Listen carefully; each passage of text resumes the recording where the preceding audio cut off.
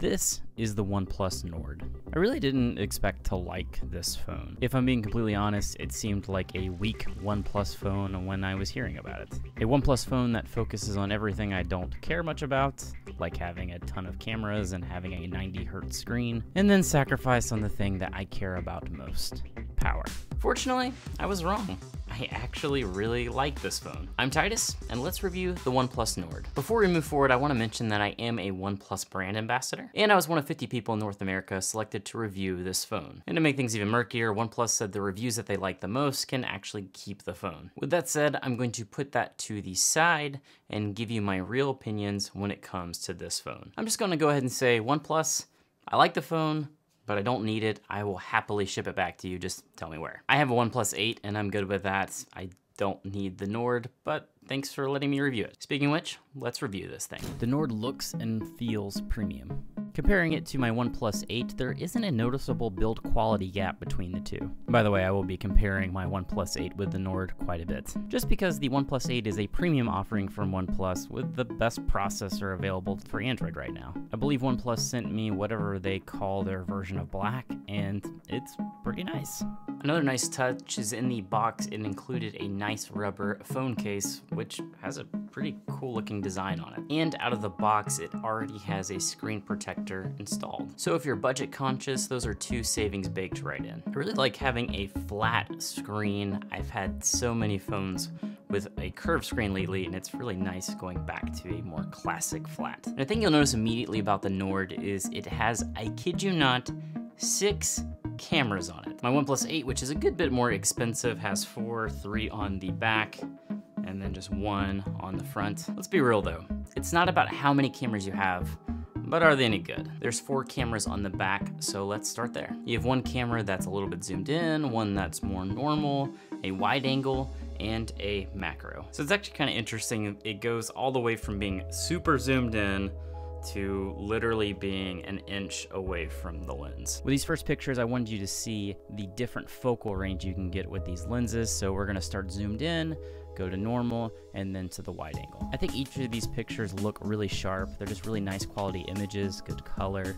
It has nice clarity. It's really nice. I'm always impressed with the OnePlus cameras. I have an expensive camera I could bring with me everywhere, but I would definitely feel comfortable bringing this Nord with me instead, and knowing I can get some good shots. That's not to say this is unique to OnePlus. iPhone pictures look really good. Samsung's look really good as well. But I think when we're talking about quality images like these, it comes more down to your photography skills. That will make a much bigger difference than if you're using like an iPhone or a OnePlus or Samsung or whatever. But I will say with the Nord, it is really nice having a few different options with focal range.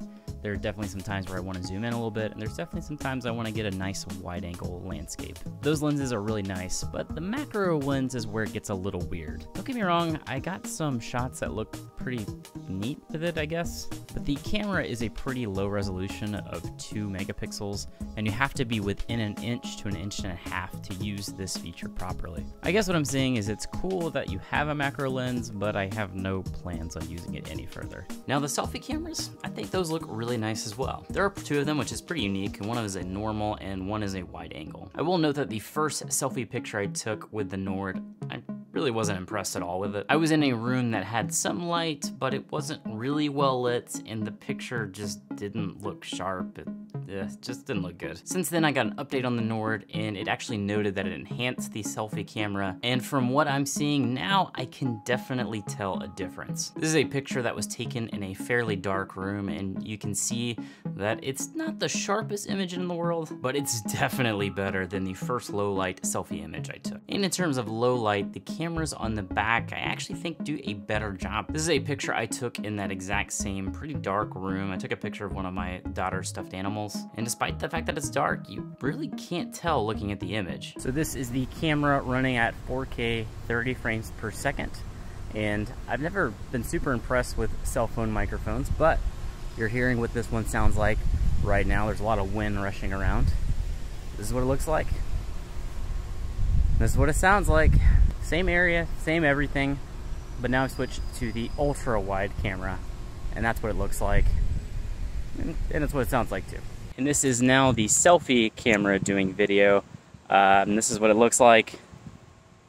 It It looks pretty good, but this is not 4K. They do not allow 4K with the front cameras. That's pretty normal for a lot of phones these days. Again, same area, same everything, but now I have switched to the ultra wide lens that you're looking at me through. Again, only allows 1080p, but it doesn't look bad at all. I mean, you could definitely vlog with something like this. It's pretty nice. So let's talk for a minute about how much of a performance hit you are getting when you use a mid-range Snapdragon chip like the one in the OnePlus Nord. Let's compare that to the top-of-the-line Snapdragon chip that is in the OnePlus 8. And using these benchmarks, you can definitely tell a difference in quality here. In the Geekbench 5 benchmark, the Nord scored a 604 in the single core, versus 912 in the OnePlus 8. And in the multi-core, the Nord scored a 1942, whereas the OnePlus 8 scored a 3298. So if you take these benchmarks at their word, that kind of tells you that the Nord is going to be somewhere around 60 to 70% as fast as a OnePlus 8. I also wanted to measure the graphics, so I did the Slingshot benchmark, and I got a score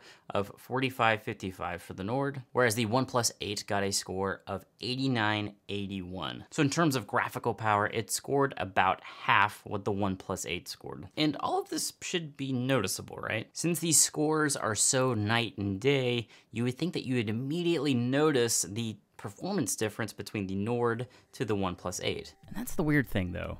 It really didn't.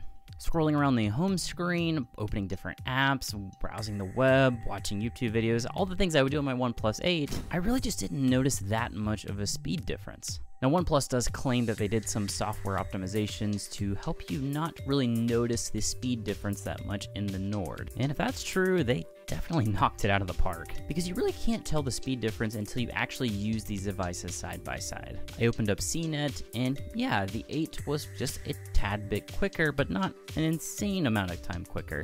I also did this with IGN, which is another pretty meaty website, and same result. Also did a test with YouTube, because I watch a lot of YouTube. I clicked the same exact video, and they loaded up identically. Again though, the 8 is generally faster, but it's not super noticeable, and in some ways, it's just as fast.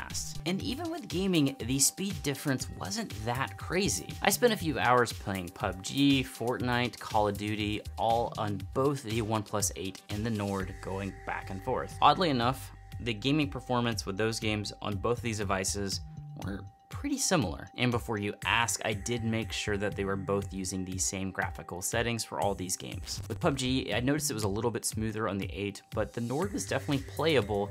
It wasn't a huge performance difference here. Call of Duty looked and played great on both these devices. I really couldn't tell much of a difference on either of these devices. In fact, this one seems to be the best performing game out of these three. Fortnite was definitely the worst. It's weird that they capped the frame rate at 30 frames per second, or at least I didn't see a way to disable that. And the whole game just looks kind of pixely and not super smooth. I will say it is playable on both, but the 8 definitely seemed a little more smooth and less laggy. This really surprised me, and I've been trying to think of how to explain this, and my guess is that the devs that make these games want these games to perform well on a variety of devices, so maybe they're just dumbing down the graphics a little. Not sure, just a theory. If you guys know of a popular game that would be a better test, let me know in the comments below. When picking the games to test on these phones, I was trying to pick popular 3D games that I thought would really push these phones. I will note that the Nord can play my favorite game with flying colors though. This is Retro Bowl, and it's a game I'm kind of addicted to. It's a really simple football game. I was kind of getting sick of Madden, and this game is simple, but it has a lot of depth to it. Not sponsored, by the way, I just like this game. So if you're wondering about price, this Nord costs about 500 euros, which converts to about $570. And you might be thinking, euros? We'll talk about that later. But what else do they include in that price tag? Well, for one, you have an in-display fingerprint sensor, which is something I've always liked on OnePlus since they started doing this way back with the 6T. Also, I really love the display. It's 2400 pixels by 1080, and it looks really great. It's 90 Hertz, so it's really smooth if you compare it to a normal smartphone like an iPhone SE or something like that. But one thing I always really like about OnePlus, and they do it here too with the Nord, is they always put a lot of RAM in their phones. With the Nord, it starts out at 8 gigs, but it goes all the way up to 12 gigs, which is a ton of RAM. I really like that because I feel that RAM really helps phones age well. As apps get more and more demanding, having more RAM helps you have a little bit of breathing room. The Nord also starts out at 128 gigs of storage, which I think is plenty. The Nord also has Oxygen OS, which is OnePlus's flavor of Android, which includes game mode, which I really like. It does a good job of not allowing notifications to interrupt your game, and you just kind of see them as plain text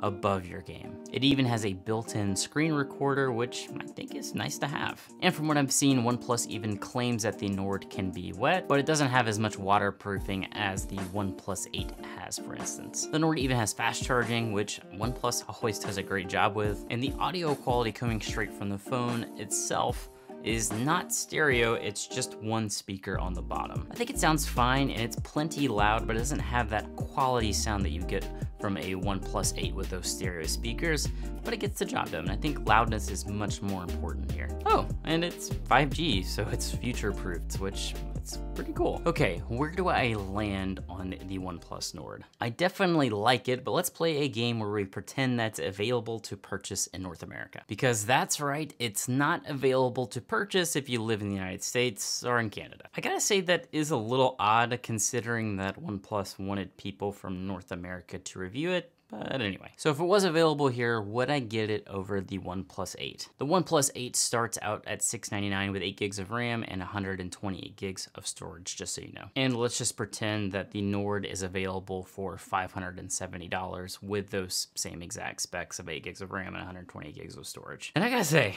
that is a really tough choice because that's an extra $120.